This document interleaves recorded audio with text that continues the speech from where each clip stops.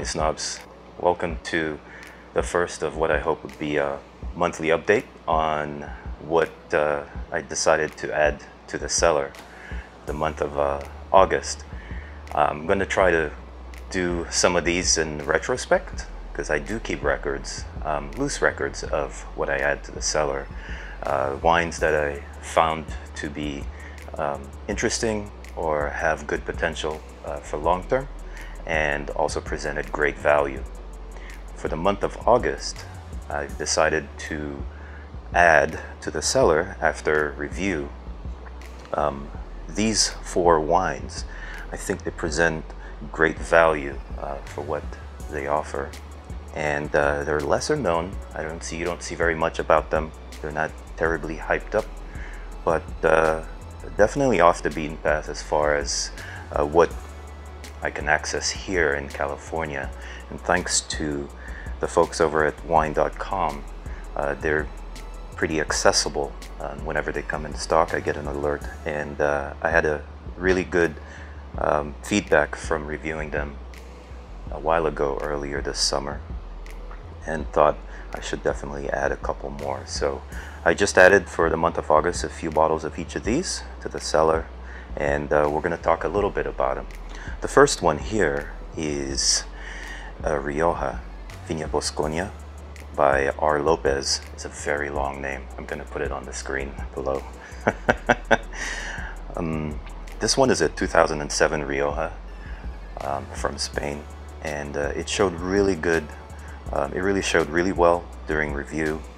Reviewed it about a month or so ago, maybe 2 months, and I loved what I saw and how it presented itself, especially for 2007. Still shows great potential, but it's beautiful. It's absolutely beautiful right now. I highly recommend. The second one is an Aglianico from Italy, San Gregorio. Love it.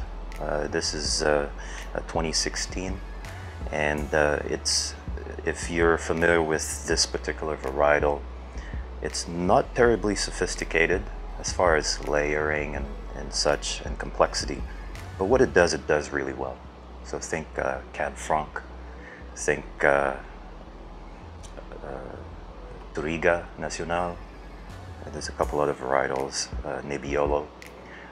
They have very strong, specific characteristics, which I like how those display within these specific varietals, their specific characteristics. So I like that a lot. I like this one for the price and the value as well. So we're adding a couple more bottles. I have a few more from the last review I did, so I'm adding a few more.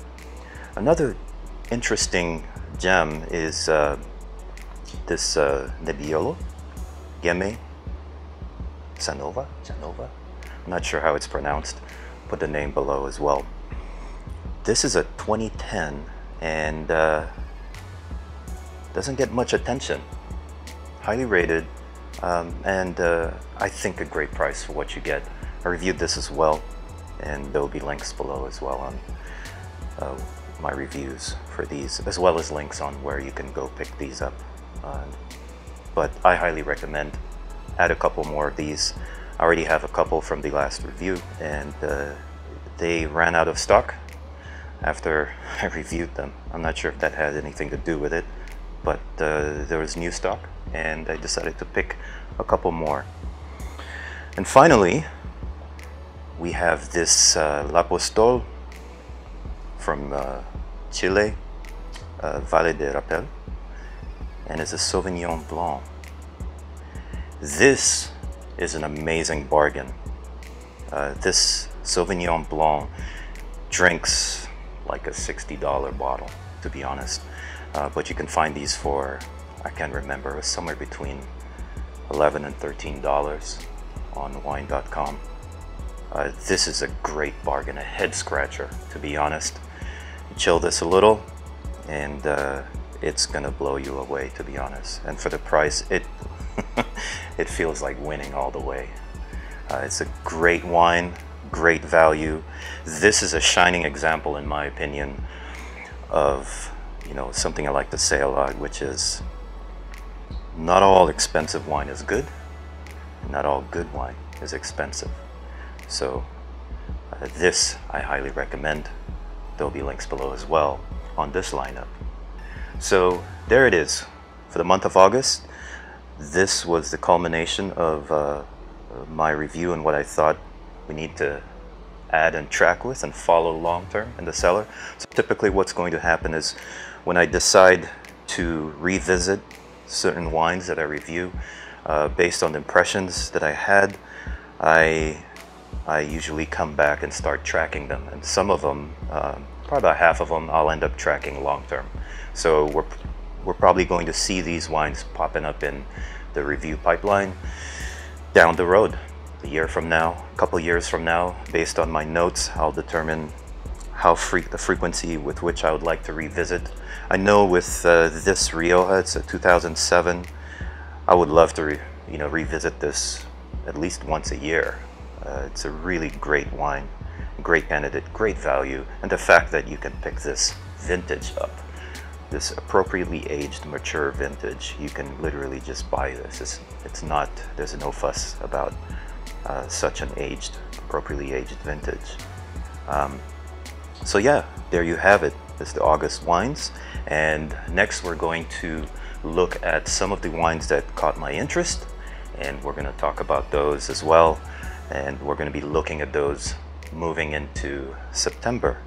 All right, now we're moving into the September lineup, and these were wines I saw and found searching and digging around, and I thought they were of particular interest. Some of them had fairly high scores, high ratings, and a very approachable price, which is one of the things I like to weigh a lot. For me, it's just not enough to have a high rating, but it needs to be accessible. And if I'm going to review a wine, if I'm going to talk about a specific wine, I like to think that it helps if the majority of the audience finds these accessible and affordable and within reach. Typically, the feeling I get when I see a highly rated, highly priced wine is it's not really off the beaten path. It's built up too much of a reputation and becomes less interesting in my mind. And there's a lot of marketing involved in that respect as well, and so it kind of becomes highly questionable. So without further fuss, let's look into the wines that I picked up. Here's a Bonaventure, it's from Chinon.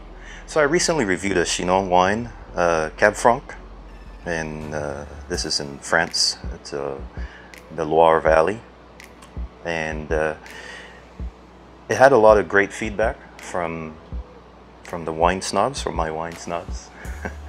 And so I thought perhaps we should look at this region a little more.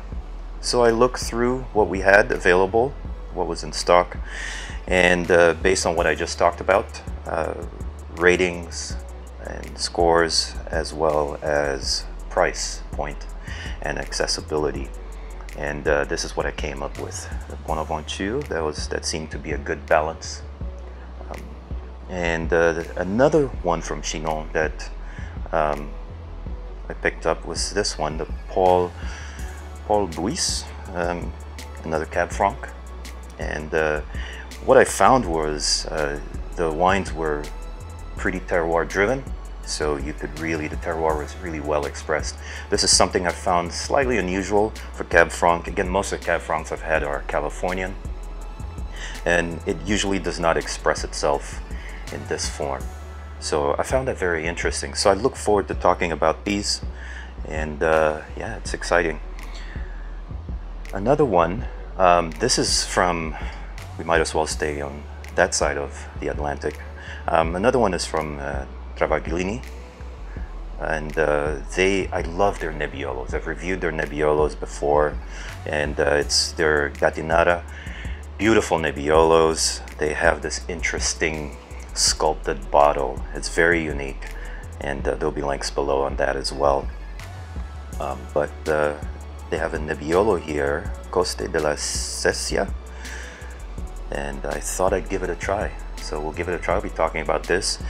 They make such great wines, such high quality, well-built wines that I don't think it's going to be, it's going to hurt to take a look at this. So it's probably definitely going to be making the reviews as well. Next I'd like to talk about is one of my favorite wineries in Napa, Louis Martini. They have a Cab Sauv from Sonoma County, and I love their wines. I love what they do, especially with their cabs and Cab Francs. Just beautiful wines at a relatively approachable price for Napa, of course. But this is a 2017, and it comes at a very approachable price point. I can't remember off the top of my head. You'll see in the links below. So we're going to take a look at it and have a chat about it.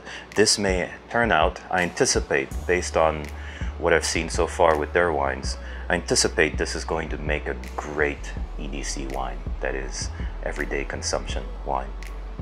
A great wine well within reach that you can pick up a half case, maybe even a case, and enjoy with friends casually.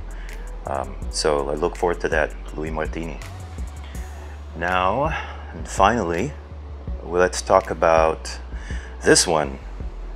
I recently, earlier this summer, maybe in the spring, I had a look at a Cab Sauv by Martin Ray. They're based out of Santa Rosa, I believe, and that was a Napa Cab. They had a Napa Cab that I reviewed earlier. I'll put a link below as well, and that showed really well. I really liked what I saw. Their focus is, terroir driven wines, and from what I saw with that Napa Cab, this Pinot Noir popped up on wine.com, and I thought I'd give it a try. I suspect I will not be disappointed, and being a Pinot Noir, I anticipate I'll be able to gain further insights into the winemaker's craft and his principles and philosophies and his style in general, or her style in general. So I very much look forward to it. It's from the Sonoma coast, known to make really great Pinot. I love the leather that comes through from the Sonoma region in general, especially the coast. So I look forward to this Martin Ray Pinot. In fact, I'm really itching to put it into the pipeline, the review pipeline here pretty soon. This is a 2018, and there'll be links below as well. So there you have it. That's the August lineup, and I hope to stay on this and do more reviews of my exploits and discoveries, ventures off the beaten path. A lot of the other wines that I review are so far off the beaten path and not available, say, on wine.com, even though the folks at wine.com do a great job. A lot of the wineries that I'll explore are so small, they're very artisan wines, and it's difficult. They don't produce enough to really get into any kind of distribution channel. And part of the reason why I love working with wine.com is they actually take the time to seek out these small artisan wineries, and I've found about 60% of these small artisan wineries are actually carried and represented at wine.com, which is great because if you're outside of California, you can still order a lot of these wines and have them shipped to you. Whereas a lot of these wineries just don't have the type of volume and size and scale to justify investing in a nationwide distribution channel. So it really helps. I found that being so far off the beaten path, the wines I talked about, most of my readers and followers couldn't access them. They couldn't actually partake and enjoy and share in them. So working with wine.com now makes them much more accessible. So we're going to be talking, I'm going to start doing individual reviews of these different wines, which is most of these you see behind me here. we're going to be talking about those off the beaten path, and where you can order and where you can find them. There'll be links below. Be sure to visit winesnob.blog and check the shopping link, and you'll have a lot of those listed, and you'll have tips on how to use wine.com to access those wines fairly affordably, and explore all these regions without having to come out here. You can literally join and follow along, and you're welcome to provide me with your notes. Send your notes over, and if you'd love to do a guest review, that's also welcome. So just get in touch with me on Instagram, on the blog, in the comments below. If there's any particular wine you'd love to see visited on winesnob.blog, please feel free to mention the comments below. If you have any feedback on any of the wines you saw here today, please, your feedback's welcome. For any of these specific regions, if there's something that really shouted out to you or caught your attention or appealed to your palate, also share that in the comments below. Get in touch on Instagram or on the blog or on Twitter, and I'd love to talk more about your experiences and your ventures off the beaten path. So until the next time, cheers, wine snobs.